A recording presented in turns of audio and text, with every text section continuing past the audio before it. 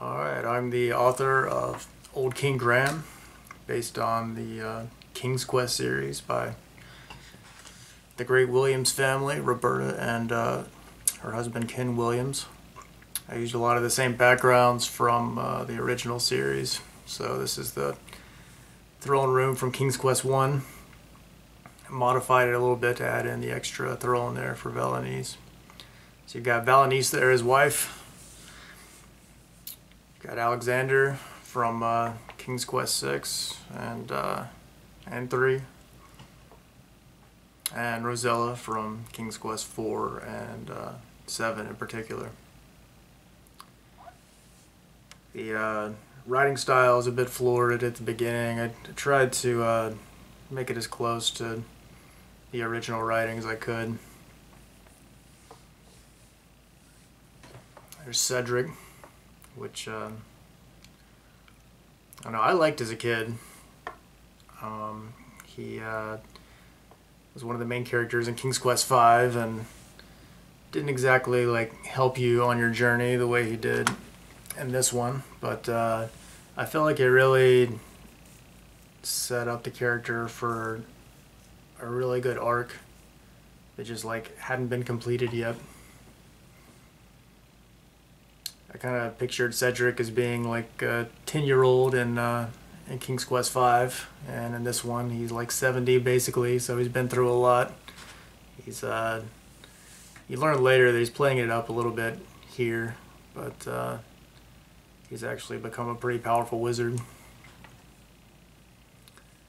So one of the complaints about Cedric in King's Quest V is that he wasn't like a big help the whole way through, but if you go back and look at that game, I think Cedric did play a good role in setting up certain scenes. So like in King's Quest 4, you would go off into some new areas and you would just have to learn for yourself that they were dangerous, you know. But in King's Quest V, at a few key moments, Cedric really warns Graham that there's a lot of danger out there, and it really add some tension to those scenes, I think. So I think to a certain extent that Cedric did play a really important narrative role to King's Quest V. Yeah, Mermaid was featured in King's Quest 2 originally, so I Disneyfied it a little bit, but all these characters are kind of based on original characters. You'll notice the flags waving up there, so this is something that was in the original King's Quest 1, which was pretty amazing at the time to have animated backgrounds like that. And the tree over here to the right is was in the original game, but I aged it up, made it a little bit bigger. Most of the Daventry screens are like from the original King's Quest 1, but I modified them in some way. Most of them anyways.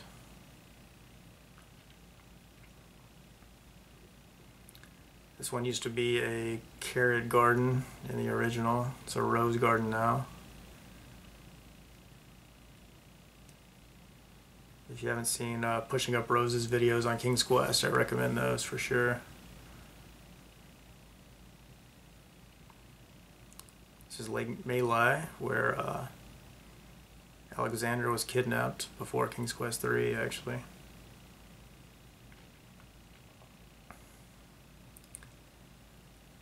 The leprechauns were in the original game, inspired by the film. What's the name of that movie? Darby O'Gill, an old Disney film.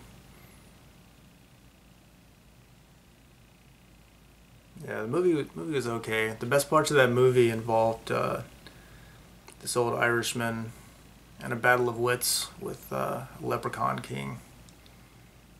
They go back and forth, you know, trying to outsmart each other. So that was probably the best part of that movie. The dancing is from the original game.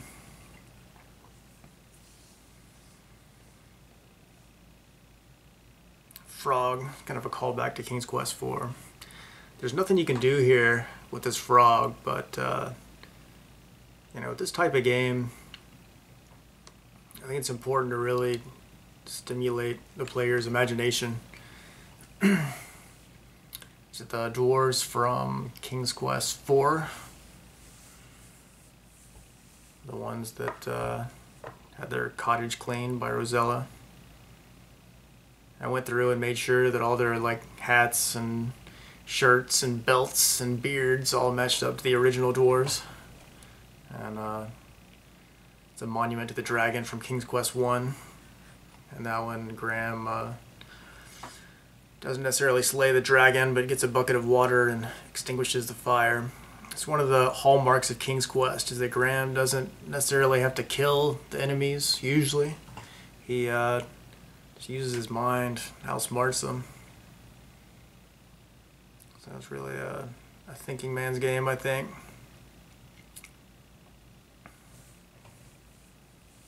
This is a reference to a pretty notorious puzzle from King's Quest I. You have to guess the gnome's name. And if you put Rumpelstiltskin, that's wrong. There's a clue that says the clue says to think backwards. So if you type in his name backwards, it's still wrong. You have to use a reverse alphabet cipher, which might have been more popular when the game came out, but pretty tough to figure out otherwise. So fans of the game probably wouldn't have too much trouble with figuring that out. I programmed in the random like jittering like he did in the original game.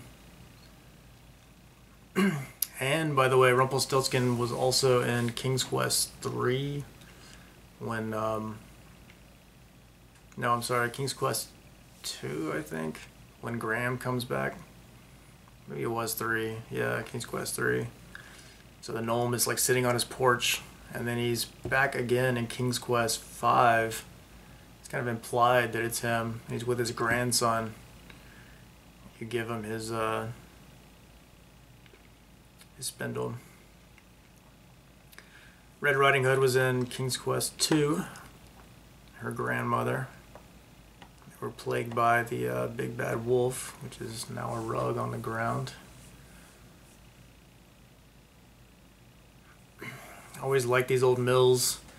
I've been in quite a few. You see the it's pretty impressive wooden gears all inside. They're doing all kinds of things. So I thought it'd be fun to play with that a little bit. I did a unique thing narratively with this game where the player is not told exactly what they're doing. Like the main character knows more than the player does. So, you know, ostensibly you're getting a present for the mermaid, but Cedric's kind of figured out that Graham's up to something else. I think some people playing the game to begin with, you know, think that it's a much smaller game than it actually is. You know, they think that it's just these screens in Daventry right here, but you wind up going out into a much broader world later on.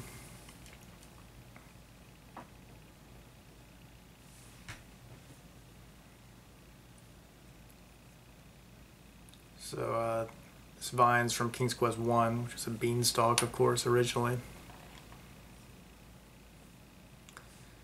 And this one's a lot easier to climb than the original. In the original, you had to save it manually every time you made 1 centimeter of progress because you never knew when you were going to fall.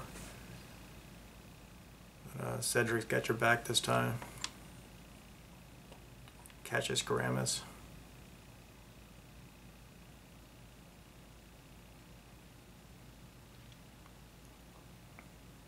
It's a giant rose. So in this particular playthrough, I didn't, you know, you can look at different screens, and I decided not to do that like on every screen, but pretty much every screen in the game you can look around and there's descriptions for it. One thing I like about the whole text parser as a game mechanic is that I feel like it really excites the player's imagination, where like you never know exactly what's possible. You know, there's all these little things you can do that you can look at, that you can look under, you can discover little things. I'm doing kind of a speed run in this game, but there are like little things here and there you can do. You could have actually picked up the pickaxe from one of the dwarves and used that for the same thing that you're going to use the hairpin for. So in King's Quest 2, it's implied that that Red Riding Hood's grandmother knows Dracula in that game, and you get a cloak and a ring from her, I think. And so the idea is that she also has this hairpin that she got from him that is imbued with some magical powers. And you start to get a clue that Cedric is actually a little more powerful than you even thought already. You definitely start to see more of a character shift in him at this point, which I really liked. Cedric was the first like pixel art that I drew for this game, and I really liked the way he turned out. It really gave me a lot of confidence going forward. After that, it's from King's Quest 3, which is an amazing game. It's narratively similar to Harry Potter, actually. It's about a young man in an adoptive household who learns that he's capable of wielding magical powers. Although in King's Quest 3, he has to figure it out on his own and teach himself, basically. He's not able to just go off to some school. The screen's from King's Quest 3, and I modified it a little bit. I darkened the background. It used to be a lot brighter in the background. I had to go through on each shelf and make every little thing a little bit darker, just so it would look a little bit better, I thought. The original King's Quest 3 was really unforgiving in the spells you would cast. You had to type it in like exactly like it was in the spell book, or it would be a death screen. So in this game, it's pretty much impossible to die. There's like one way, but for the most part, Cedric takes care of you. In the original Sierra games, they were notorious for killing off the main character. I mean, about as much as Mario would get killed off, I guess.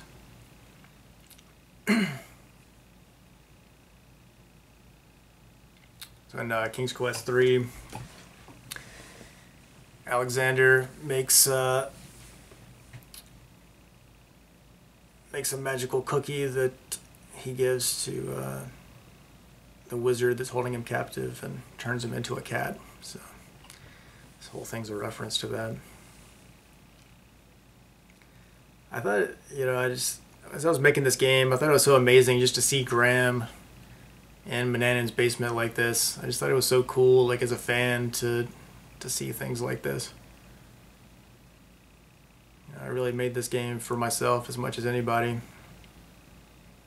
I've got some good feedback from a few people, so I think there's a few King's Quest fans out there that really enjoy this sort of thing.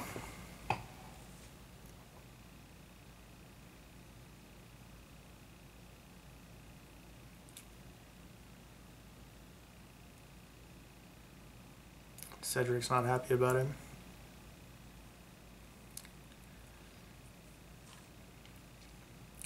This is where the game starts to really take a turn, and you finally kind of learn what the plot of the game is. You start off at the beginning staring into a youthful version of yourself, and I think most people playing the game would just think it was kind of like a cool little effect, but it actually does have a deeper significance in terms of what Graham's objective is.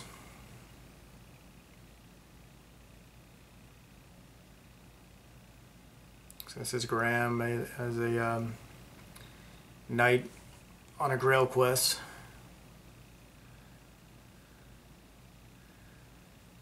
I like this moment because you're like answering a question, like you're actually talking to him like he's a character, which is not really something you can do with games currently. You know, you can't like have a conversation.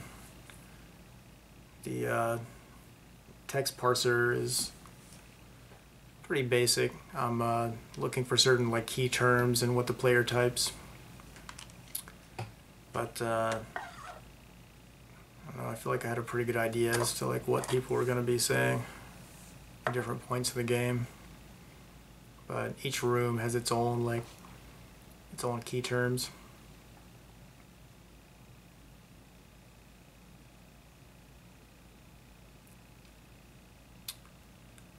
So this is the only real exposition in the game. So in King's Quest 3, the villain is Manannan. In King's Quest 5, the villain is his brother Mordak. And in this game, it's their father, which I created, which is Morgash. Spoiler alert, Morgash and Crispin are actually twin brothers.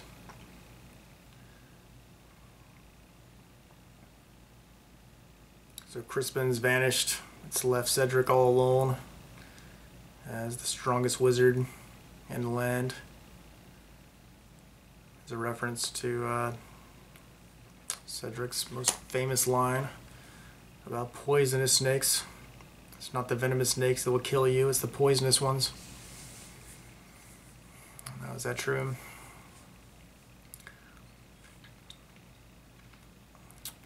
It can be.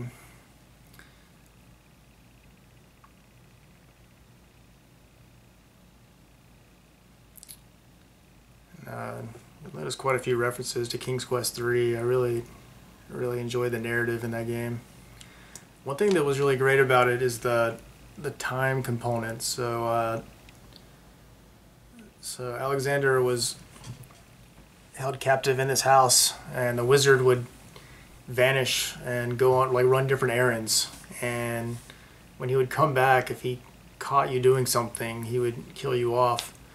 And if you played the game enough, you could figure out when he was going to come back. And so there would be this tension where, you know, the clock is counting down, you know, he's about to appear, you got to finish the spell that you're making or whatever.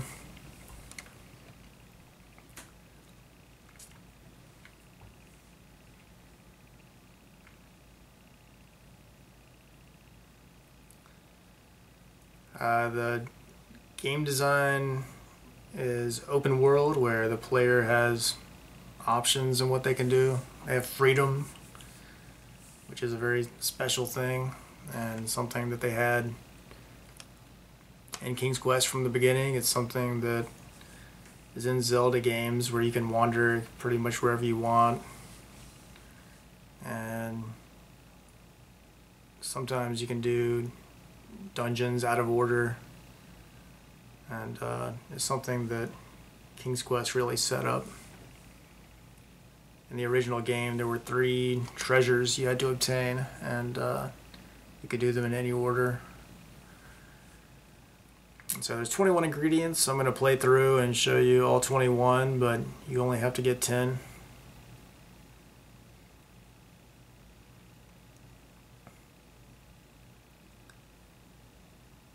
And I kind of like this moment where you're going back to where you just came from, and now you really do know kind of like what you're doing, where you're headed. You've got like more of a sense of purpose, I think, than the first time you climbed up that vine. You also maybe know how to navigate up there, so the player's kind of feeling like they're more in control now. Graham's costume is influenced by the 2015 King's Quest. I put in a few references to it, although I don't necessarily treat that game as canon exactly.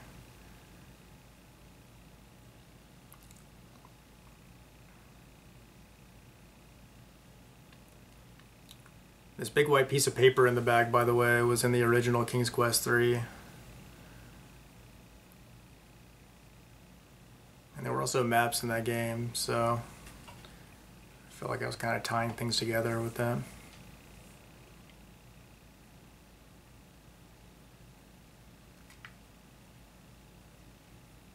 And this right here is probably my favorite point in the game. So when you play the game, there's a map you can click on at the bottom, which is right here. And the player probably would have looked at it already and just thought it was like a fun little artifact to look at. But at this point in the game, they realized that they can actually go to all these places. It's the Fairy Island from King's Quest IV, Rosella's Adventure.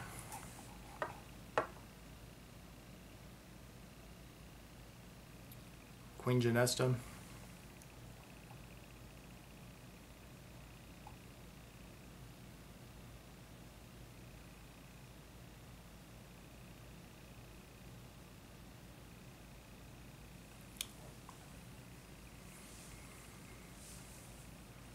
And you can also ask her about the Holy Grail as well, and she'll respond. Most of the people, if you ask them about the Holy Grail, they'll like not believe that it's real, you know. You have to kind of investigate where it might be. So you get the ingredients, and you can go ahead and put them in the mortar and pestle one at a time. I just wait and do it later. Where to next?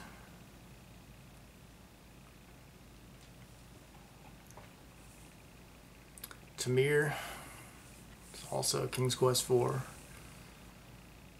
It's the original Rosella sprite. The only rose without thorns is our Rosella. Very sweet.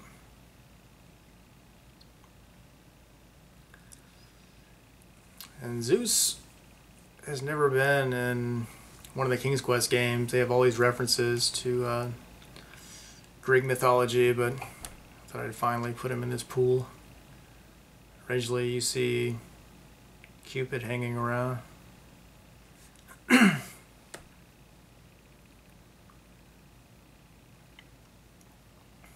Cedric's the Sword of Graham. Cedric's like the sheriff, basically. So after King's Quest V, him and Crispin were going around and kind of setting the world right. They were basically arresting all the witches and warlocks around and trying to bring peace to the Wild West, I guess. Cedric got a lot of respect at that point.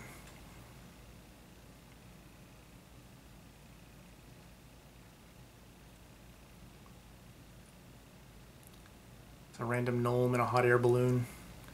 These games are very whimsical, so I don't know, I tried to put in fun little things like that. A few things maybe you haven't seen before. A little, you know, cutesy little things. Kind of building the lore a little bit. You know, you can think of like a whole backstory on the gnome and why he's in a hot air balloon.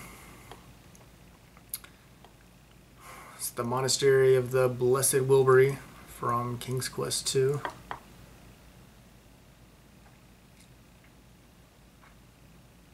I made this nighttime. Originally it was daytime.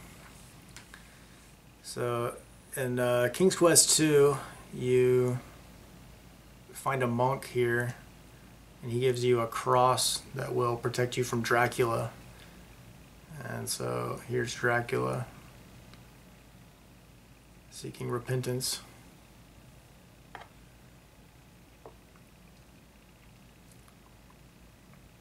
Well, this was a beautiful little moment here. And this is where Graham and Valenice get married at the end of King's Quest II as well. You don't see that many vampires that are remorseful. You know, maybe in Twilight series, you know, there's like some good vampires and some vampires, but in this one, I thought it was a nice little turn for Dracula there. Normally they just get killed off though, but I felt like this ending for Dracula was more in keeping with the whole King's Quest philosophy of outsmarting villains or turning them good in some way when you can.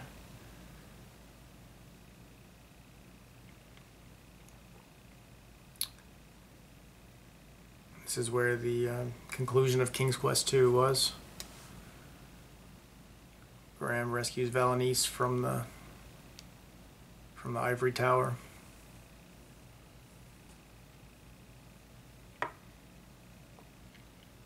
This is one of the trickier puzzles in the game. This is one where you have to go to more than one area, and if you don't really look around and investigate, it'd be tough to figure it out.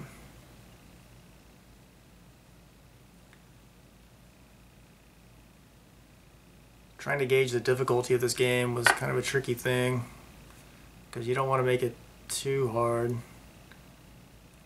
I wouldn't say this is necessarily at the Merciless Sierra level of difficulty, but there are a couple of tricky little areas.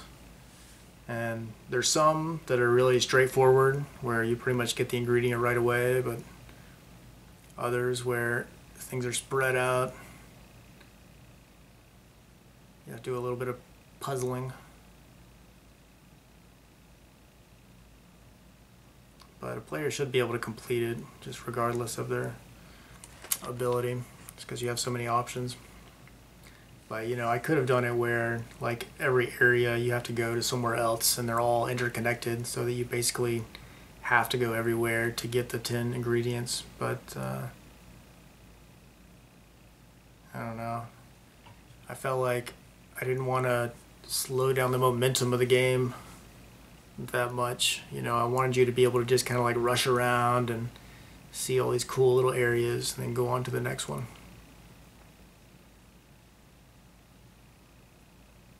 Pirate King was not in a previous game, but there were some pirates in King's Quest 3 that had a buried treasure.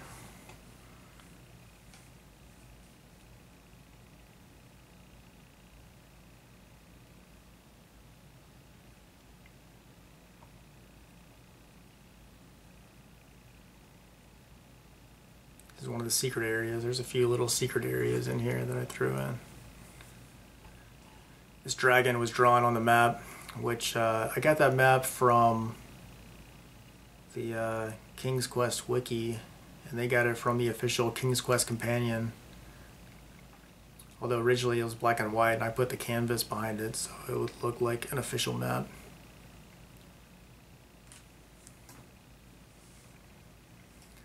This is a classic inventory puzzle.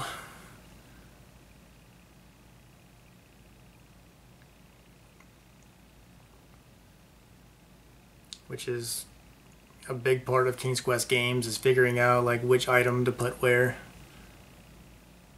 Although normally you have to go over, you know, 10 different screens to find what you need.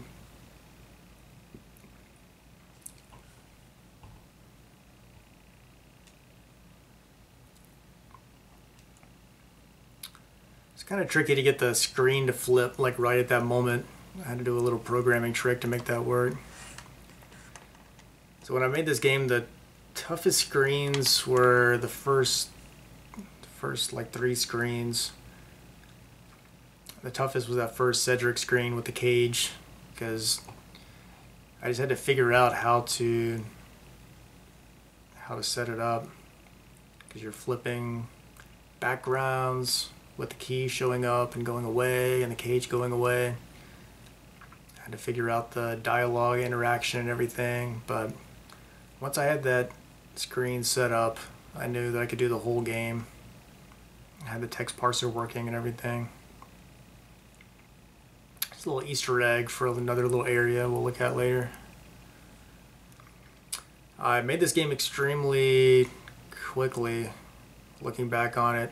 I made this whole game in 32 days. I wrote 10,590 lines of code. JavaScript, and in 32 days I worked on this game over 12 hours a day. My goal every day was to do at least 2 screens, and there were quite a few days where I was able to do more.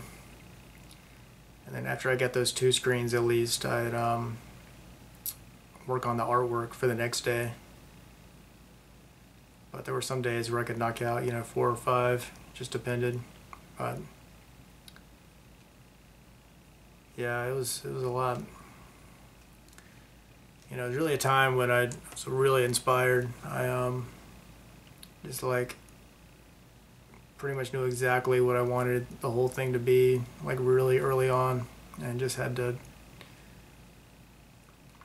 do all the coding for it.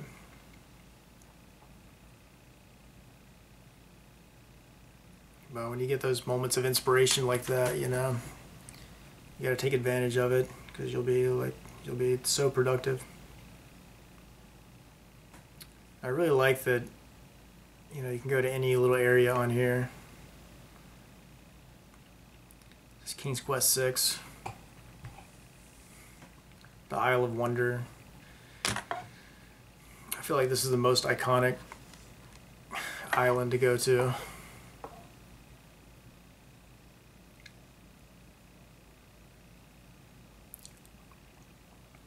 A rotten tomato.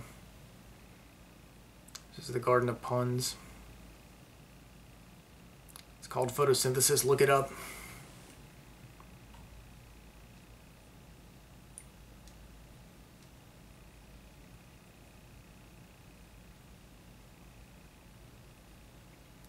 These are all from Alexander's original adventure.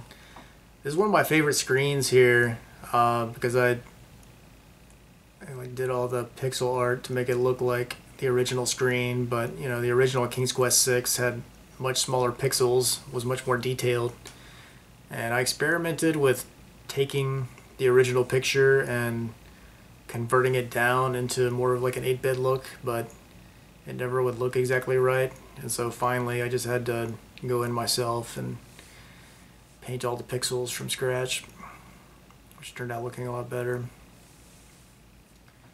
Here's a little Easter egg that some people might be able to figure out on their own, that you can open up all kinds of doors, not just the one in the tower. This is a brand new screen with brand new little puns.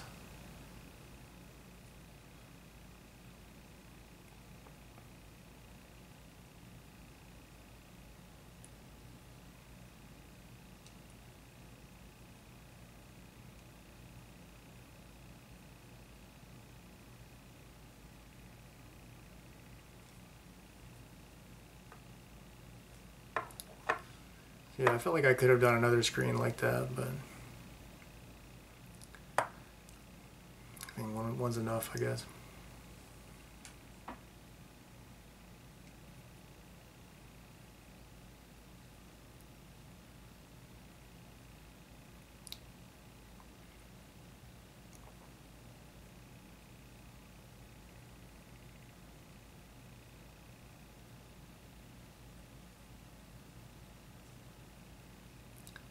So this screen is from King's Quest 3. There were bees in King's Quest 5 originally. There's a bear trying to steal the honey, and Graham lures the bear away. But on this one, she just sends you out on a fetch quest to an obscure area that I felt like the player might have overlooked otherwise. Took me a while to do the animation for that screen, so I don't know. I felt like I should send the player over there to check it out. But what I really like about it is it shows Cedric's power really at the end when he stops all the water. So Daventry is on a flat Earth confirmed here. The original idea is that this whole story takes place in the 1400s in England, but I think later on it kind of morphed into being its own little magical world. This game came out, so yeah, Cedric is pretty powerful. This game came out in 1983, and Zelda didn't come out until 1986, so it was pretty impressive that the game looked as good as it did in '83. It didn't have as many screens as Zelda did, but in a lot of ways it was superior even. They in the original game they had a really good boundary control where you could go like right up to the edge of objects, and it was like pixel perfect boundaries, whereas if you play the original Zelda, if you try and move Link against a wall, you'll notice that he never actually like hits the wall a lot of the time. He's like a centimeter away from it, and he's just bumping up against empty space. They really went all out with that original game. Really with every game. So one of the hallmarks of the King's Quest series is they were always trying to top themselves in like their mastery of the technology. So they were always pushing the graphics forward. King's Quest 3 and especially onwards.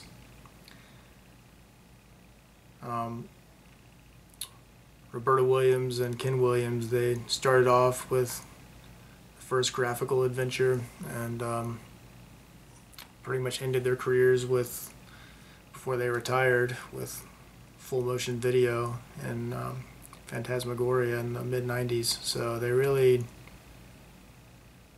took the medium like really far, and even farther in some respects than a lot of the popular games today. You know, a lot of the popular games in 2020 kind of look like they were made in the late 90s. They're going for that aesthetic. But the computing power was advancing so fast that you know, they never really slowed down to do more of the same thing. They were always like pushing the limit graphically. So they, I just feel like they never would have made a game like this, actually, that especially that looks like this. You know, if they were going to do a King's Quest 9 or something, it probably would be full motion video, like an interactive movie or something like that. It's the serpent from King's Quest 4, and the fruit is unripe because it takes 100 years to mature this particular fruit, which saved Graham's life in King's Quest 4. But this game takes place around like 50 years after King's Quest 4, so the fruit's still unripe. But you can tempt the serpent. Cedric does make a reference to the snake being poisonous if you talk to him. I just didn't do it on this playthrough.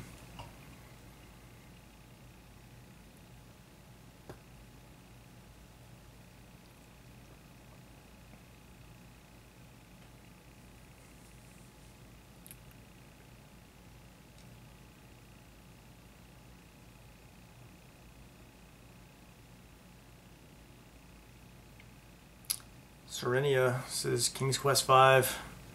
There was just one ant bed at that time. Now there's two. I always thought it was strange that in that game there was an ant king that you talk to, but you know, ants of course they have queens. They don't necessarily have a king. They'll have several drones and the queen. So I put some queens in this one. And this mushroom that looks like this was in King's Quest 1. And in that one, you eat the mushroom to escape from the leprechaun kingdom. But you eat the mushroom. I took this sprite like from that. I drew it based on that. And but you don't really get to do much as a shrunken Graham.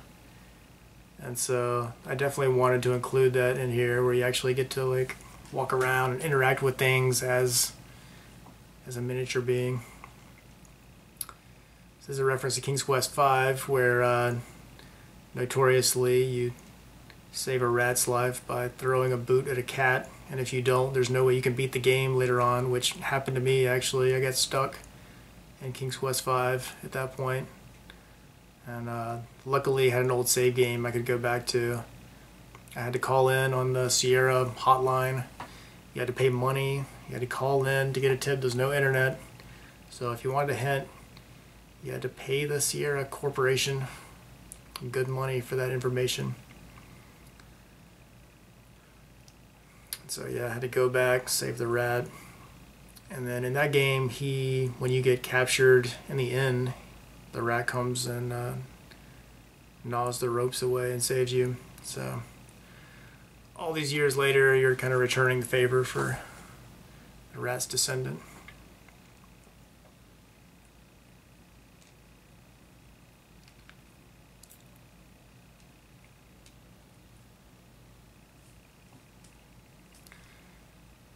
So yeah, I definitely wanted players to check out that area. I like the Serenia Desert area.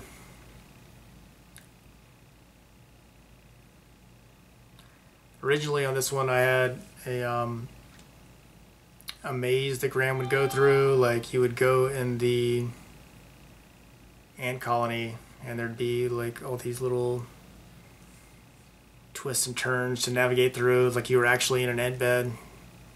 But it was getting kind of late in making the game, and I just didn't want to be bogged down making all the boundaries for it, so kind of left that out.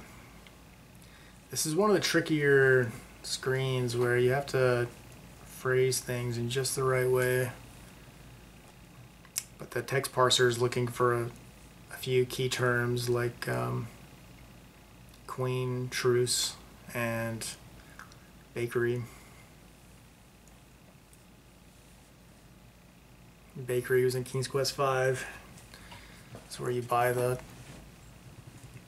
pie to defeat the Yeti later on.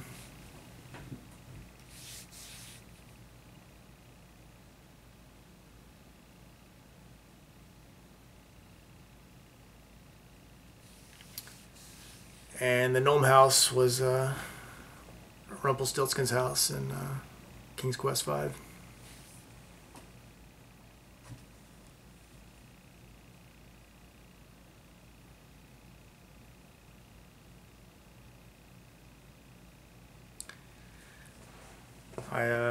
There were a lot of little things that you could have done with Graham being small like that, but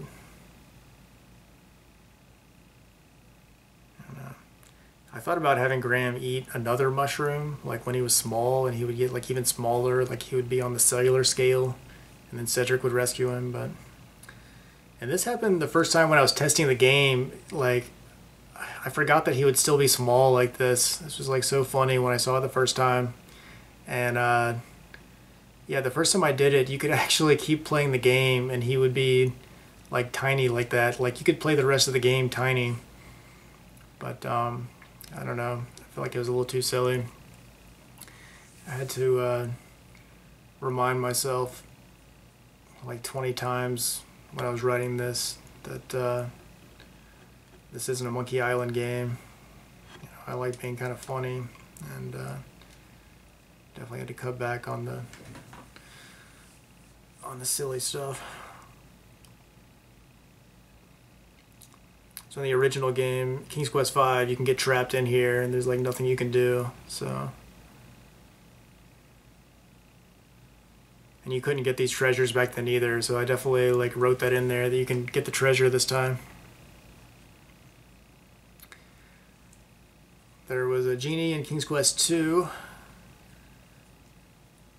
Graham made his wishes on Kolima.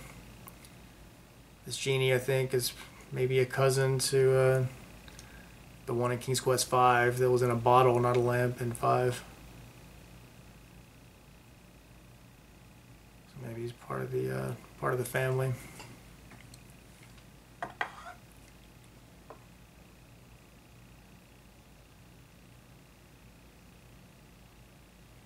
thought about making him blue like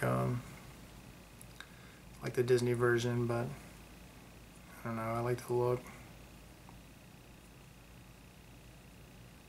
I wanted to include as many references to the original as I could.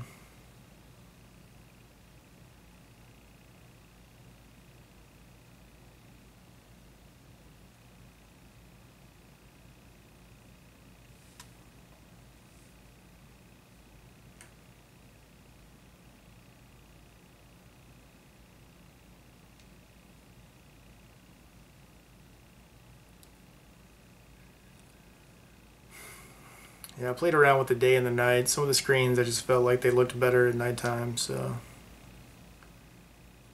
these maps are kind of wild in their handling of space and time.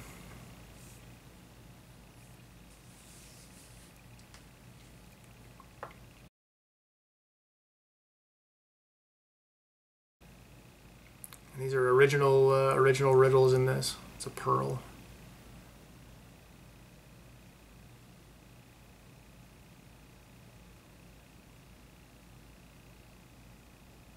It's blub blub. I feel like that's a Zelda thing, blub blub, like when a character's underwater.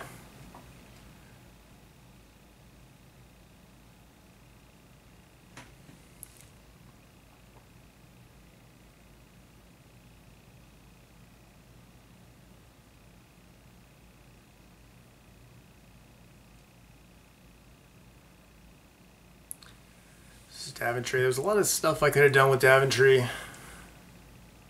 I thought I would include the whale, I'm sorry, the well and the dragon.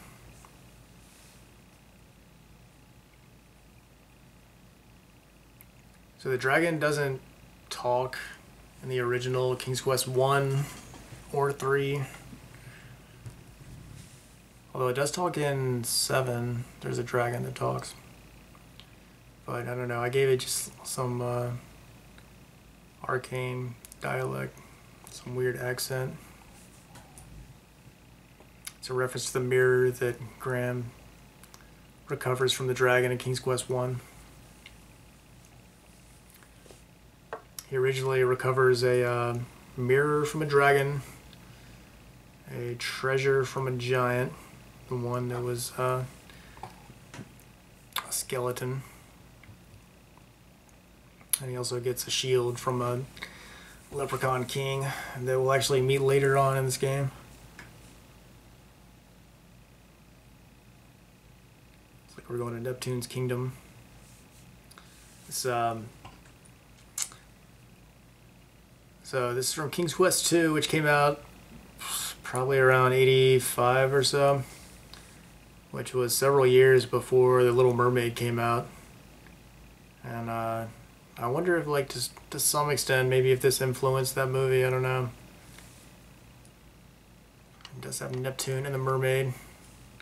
Although these are all, you know, from the original fairy tales, but I feel like there's probably some Disney people that played King's Quest.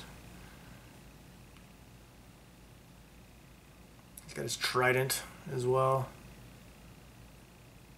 And he'll actually kill Graham if you do the wrong thing in King's Quest 2.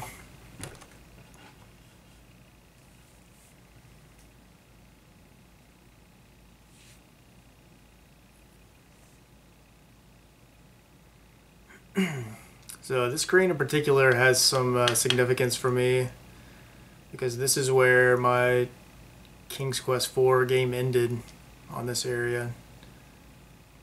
So originally you would get swallowed and you had to climb out, and just like Otar says, it's impossible to climb the thing. It's kind of like the vine in the first game, where you have to save it after every centimeter because you'll lose your grip and fall at any moment.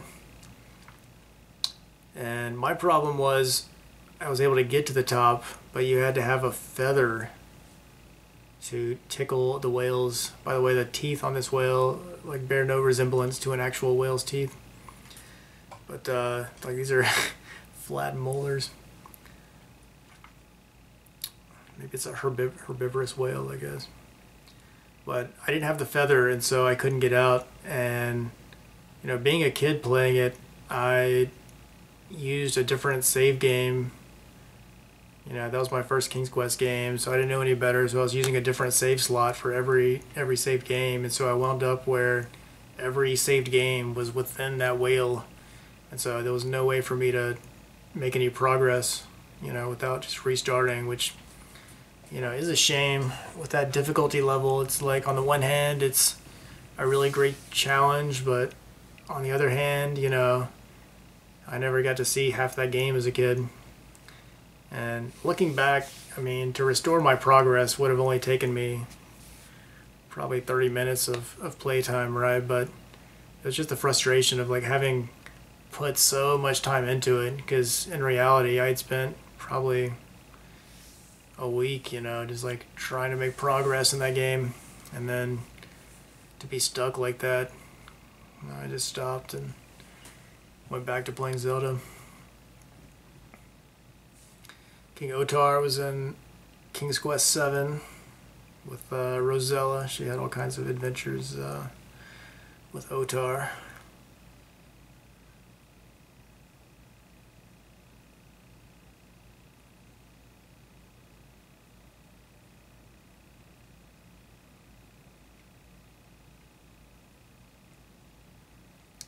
One thing that is in a lot of King's Quest games is the main character flying at some point.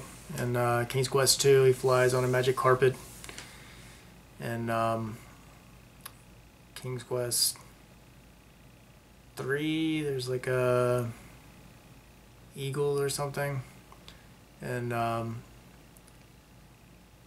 King's Quest 5, Graham himself is flying around. King's Quest 6, you're riding on a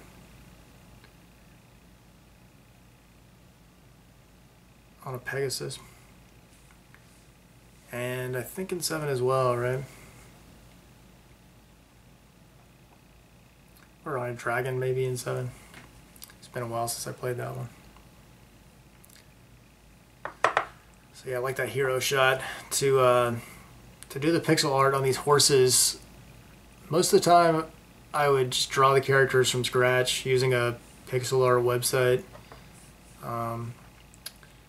But for this one, I took a picture of an actual horse and shrunk it down like super small, and then like the shading would all be off, so I painted over it with like more solid colors. But yeah, I thought the Horse King and the Pegasus turned out pretty well. The other Pegasus anyways. Just because it was based on a real horse.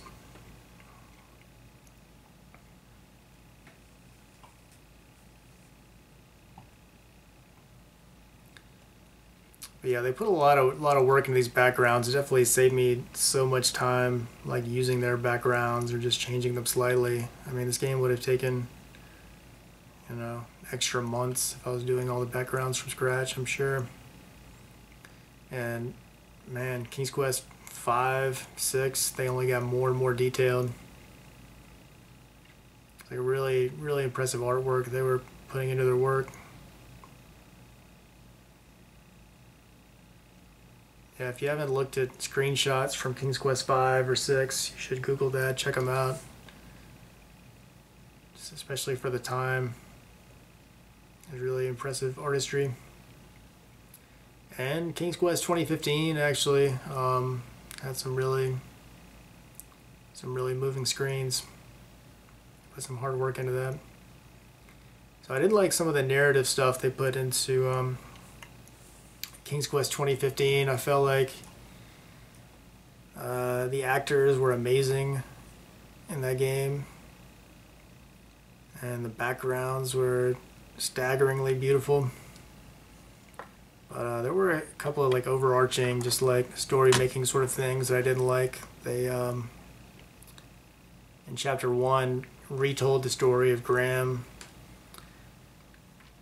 ascending to the throne, and in their version Graham cheats his way to the crown. Originally he was a triumphant hero and rescued these treasures that had been captured, but in their version Graham is a cheater, which I felt like fundamentally undermines his reign. So I didn't like that. And also in King's Quest Chapter 5, again, this is like the 2015 reboot that was not done by Roberta Williams, but they decided to have Graham get Alzheimer's and die in bed, which is maybe not the most heroic story for Graham. 'Cause I feel like, it's just narratively, it's always easier to tear something down than it is to build it up. It's a real challenge to take a hero and try and, to try and match them, you know, or to even make them greater. You know, that's the real artistic challenge, is to take a great hero and try and make them even greater. But just lately, I think it's been the vogue to take old heroes and kind of tear them down, unfortunately.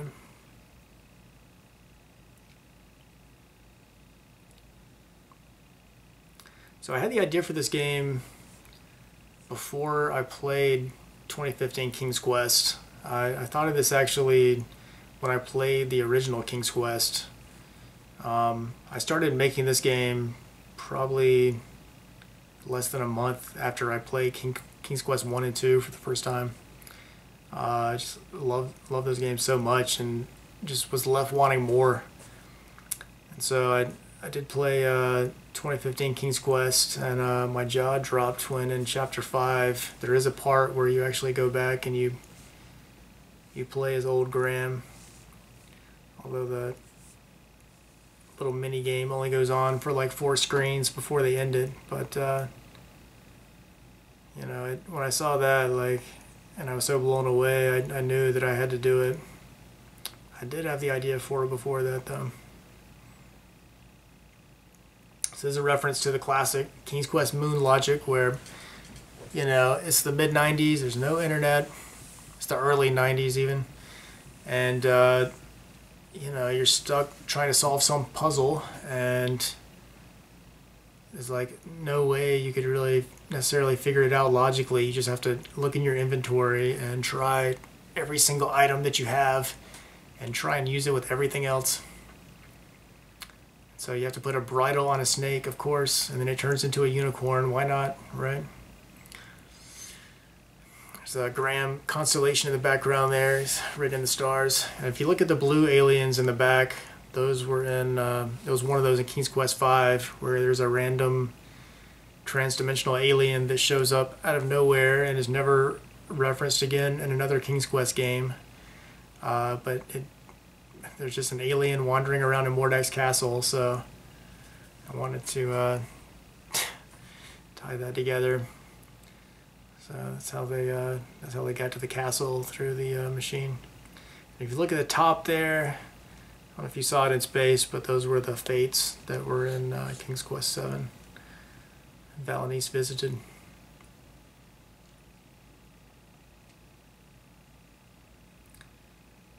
So we're off to Ludor now, which is actually where we are right now. We're in the basement. There was originally some chicken coops there, but I got rid of that. And the 3 bears were in King's Quest III, but they were living down on the lowland in a little cottage. So now they're living in the mansion up on the hill.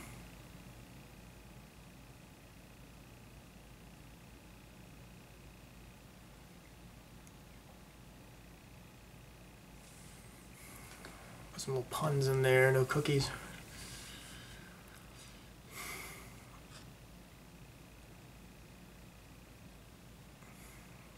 King's Quest didn't have too many of the puns. I just threw in a couple every now and again. One thing I like about the original series, and one thing that I really tried to stay true to, is how seriously the characters treat one another and how they treat themselves. That's the actual background, actually, from King's Quest III, like inside the house. But yeah, the characters definitely have a lot of respect for one another in the King's Quest series, and so I definitely wanted to carry on that tradition in this game and really, you know, have everyone treating everyone else with a lot of seriousness. And King's Quest V, Cedric is too afraid to go into the town because he says there's some scary dogs there. So this is Cedric's full circle moment where he's hanging out with the dog.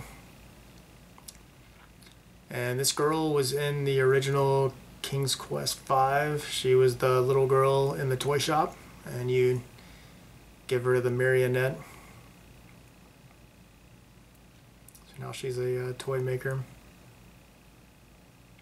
I think I actually put her in the outside background is from the tailor shop, I think. So I just like that background, so I moved her in there. So you can look at all the little characters. I didn't look at all of them in this playthrough, but you can look at Casima's back there and a dragon, a unicorn, rocking horse, rocking unicorn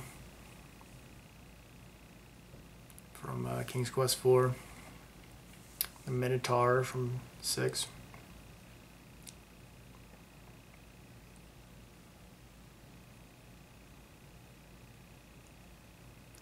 Harry Potter reference. I don't know if J.K. Rowling played this game, but there's definitely a lot of similarities.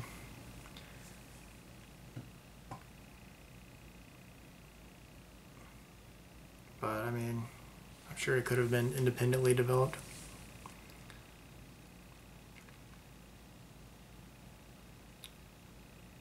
Everybody's got a lot of respect for Cedric. Yeah, I liked Cedric a lot as a kid. I was kind of surprised. It wasn't until like, I don't know, 10, 15 years later I would hear from people that didn't like Cedric.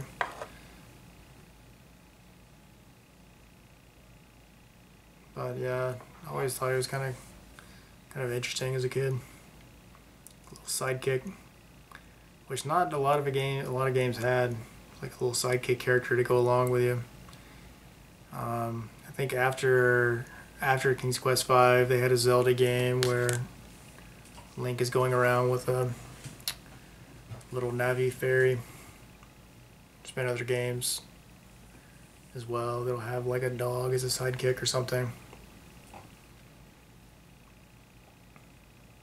But at the time, there were not that many games that were doing the whole sidekick thing.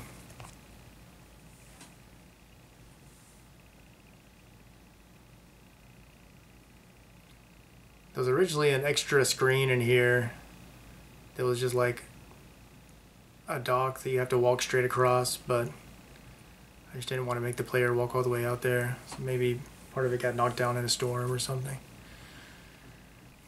And this part right here is just an Easter egg. You don't have to actually do this, but you know, I figured once people got the lockpick that some people might think that maybe they could use it on the door, so I wanted to go ahead and reward people for thinking creatively like that.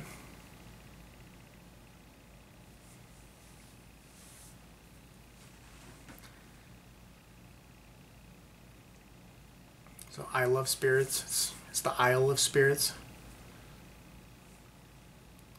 Her garb is based on the outfit of the original barmaid.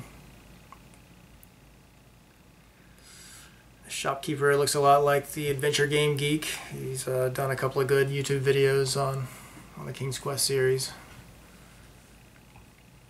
This logic puzzle right here is one of the more challenging ones, I guess. It's based on logic puzzles that they'll put on like some standardized tests, like the law school LSAT in the US, or in England they would call them barristers, but the entrance exam has a lot of logic puzzles like this you have to solve. So this one is an original I made up, and might be a little tricky, but once you actually look at it, you'll realize that it's just the process of elimination. It's basically telling you the ones you have to cross out.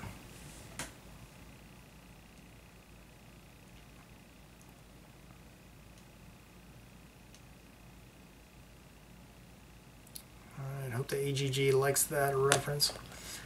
And there was a reference at the end to cave water. There's a screen that I did not include in this game from King's Quest III that looks amazing. It's King's Quest III on the lowland, and there's it's like the camera is like inside of a cave looking out, and there's this like little waterfall pouring down.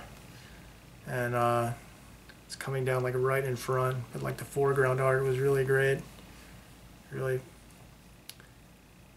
had a really great like animation on it. I thought it looked really nice. This is the Leprechaun King from King's Quest 1. This is all like extra stuff. You don't have to actually do this, but this is just for fun.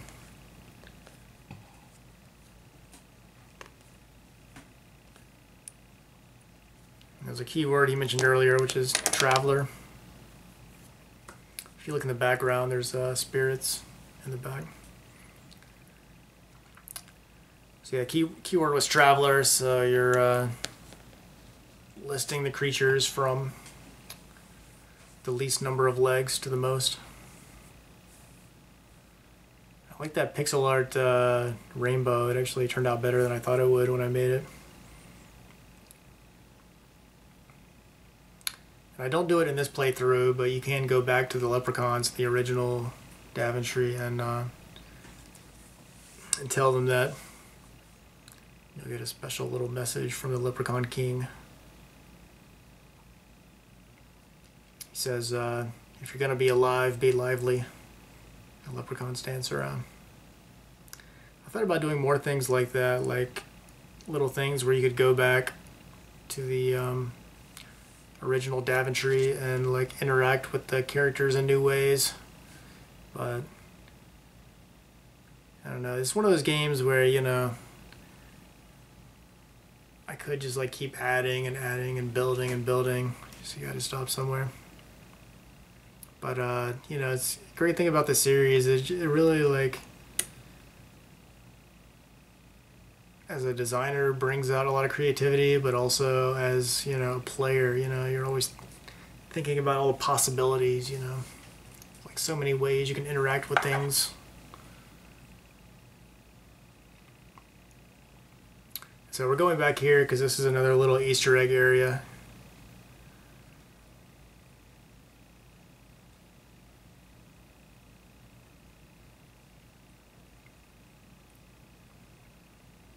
And there's no reward other than extra bits added onto the narrative. Just building more and more of the lore.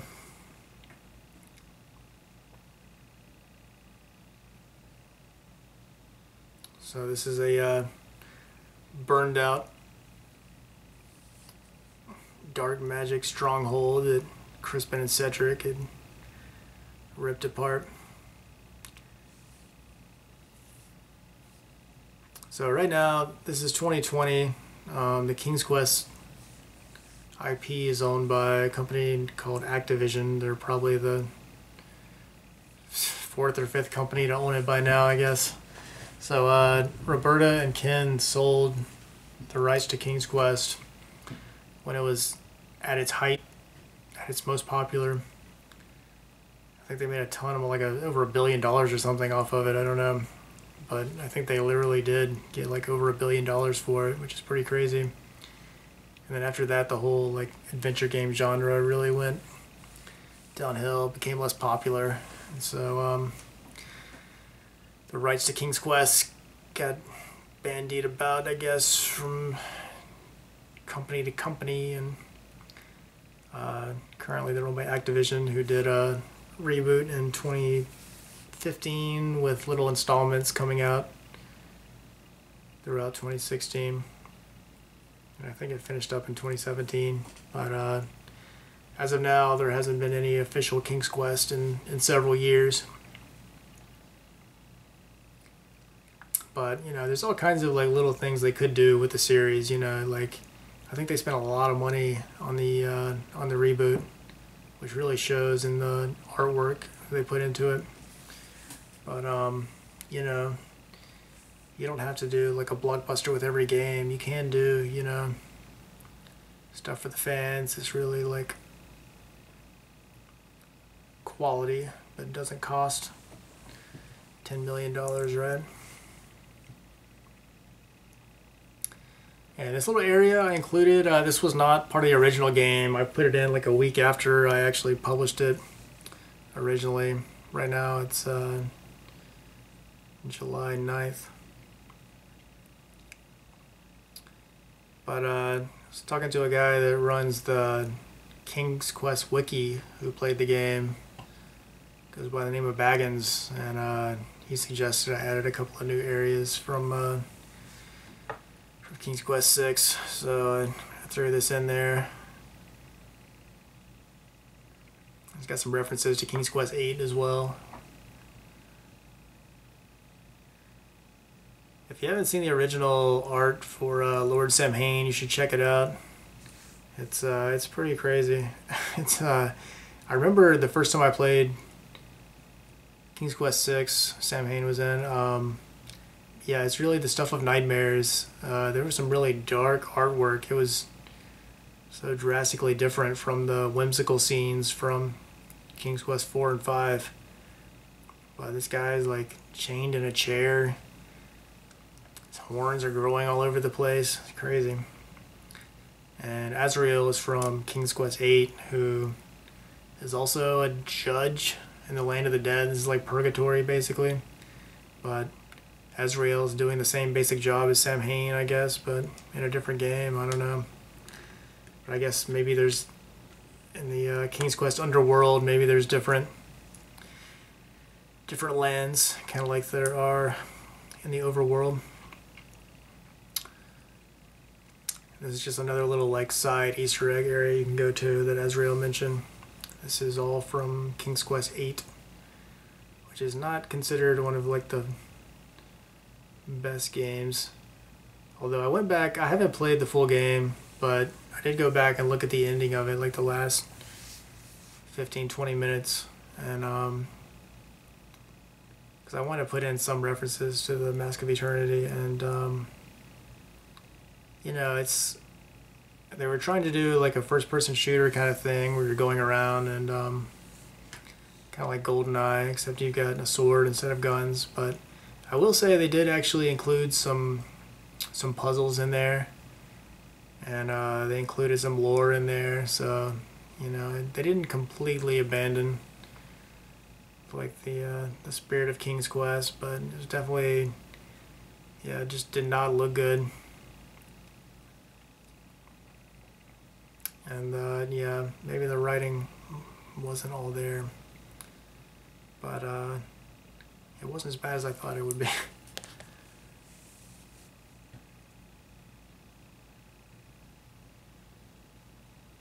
I do like the lore of the Realm of the Sun.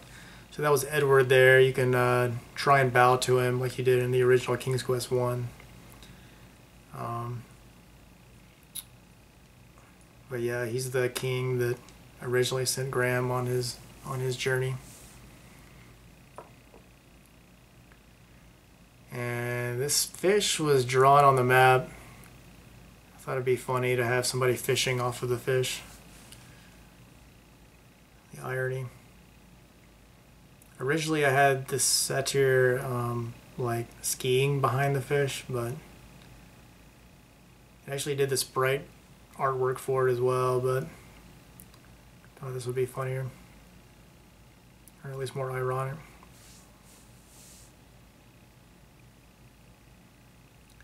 This is one of those where you have to go to more than one area. I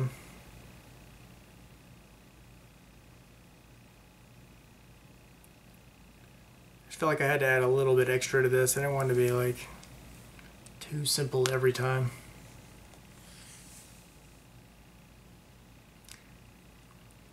But again, you know, I could have set it up so that like you had to, you know, you had to find some bait somewhere else and then give it to him, but you know, I didn't want to, I kind of like didn't want the player to go to like 2 or 3 areas in a row where they just like don't know what to do. I wanted them to be, you know, making regular progress.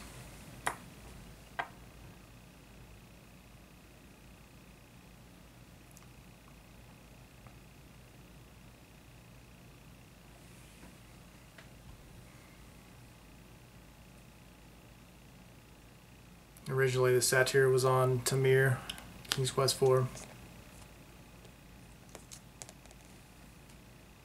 It's one of those areas, this island I never got to see in King's Quest 4 because I was stuck in the whale. Alright, so finally, and you know, we did more than twice as much work as you would really have to do with this, but I want to show everybody the full game. I planning on doing more adventure games in the future. It's not a genre that's very popular right now. Like at this point in time, I would say most people under age 30 have never heard of King's Quest at all, which is kind of a shame. We're at a time actually where there's been like a growing appreciation for these old retro games.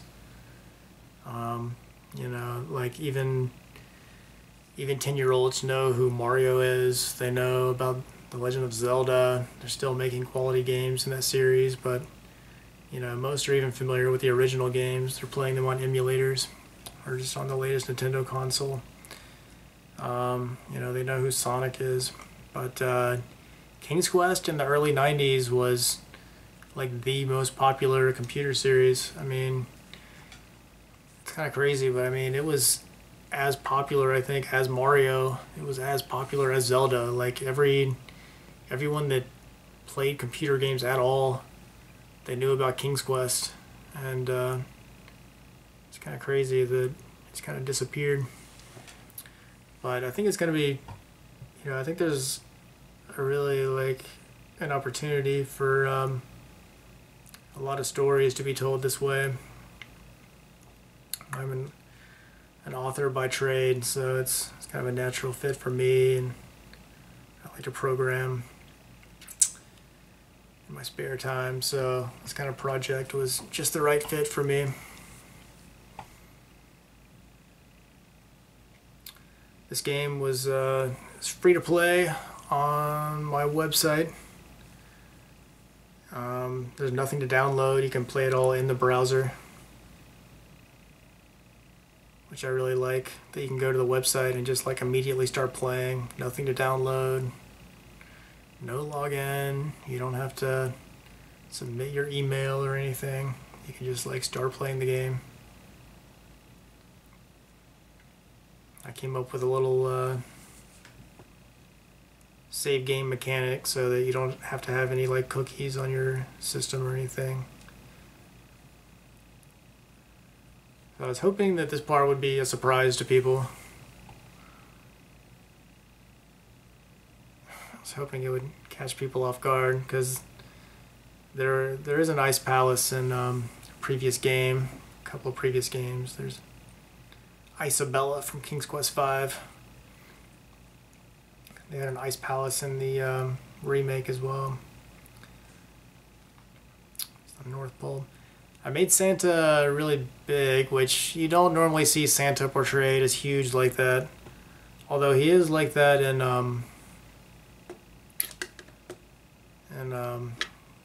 Charles Dickens' Christmas Tale. But I don't know, I really liked the way he looked because it made Graham look like a small child.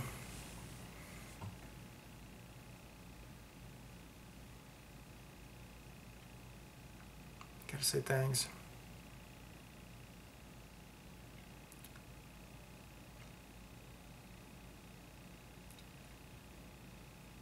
Alright, so you can finally put the elixir in the grail. The other well-known story involving a grail is Indiana Jones and the Last Crusade, which was a great movie. And in that one, he drinks from the grail. Nothing really happens to him. He's able to save his father's life, but you know, I kind of thought it would have been cool in that movie if he became younger at the end of that movie, because that movie starts with him being portrayed as young, played by the great River Phoenix, and so So something they could have done is have him actually turn young at the end like this. But I don't know. I don't think audiences would have liked that. To see somebody other than Harrison Ford. So here's Graham from King's Quest V with his ripped back muscles. And here he is with a spring in his step again. King's Quest 1 and 2.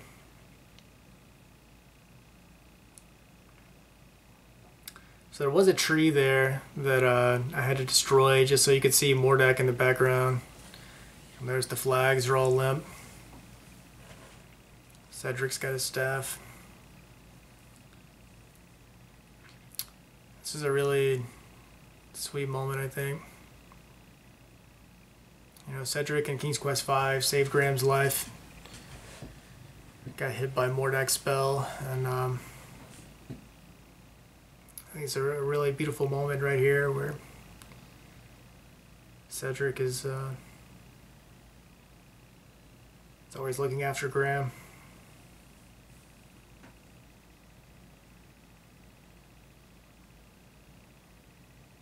It's really great to have, you know, friendship like this in a game.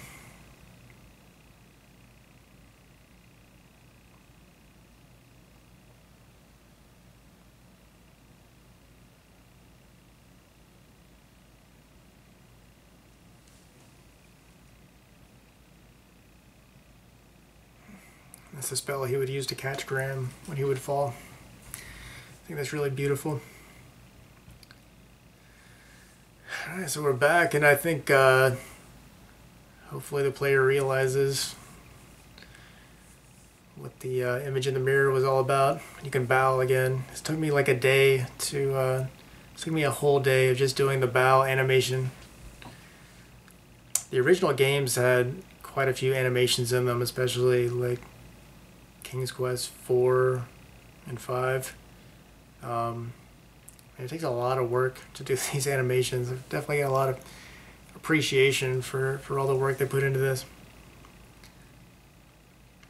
There's Valenice, back to her King's Quest 2 self.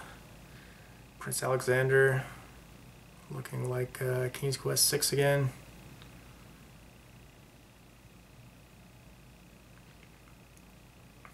And Rosella's got her King's Quest 4 dress on.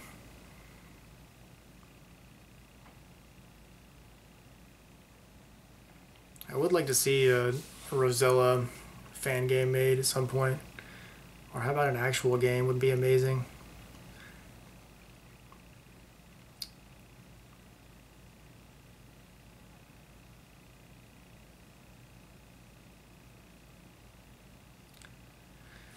So yeah, I had to put something there to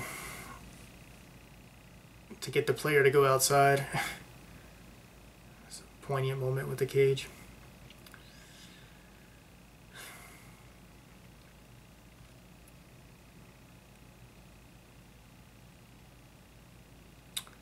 So yeah, I really had a fun time making this game. I you know, I did it so fast. So like every day I was working on a new area. It was you know, very nostalgic for me. I played these as a kid, and you know, we play games like that, spend a lot of time on them. They're just kind of like there in the back of your mind and kind of capture a moment in time. So this is the whole cast right here.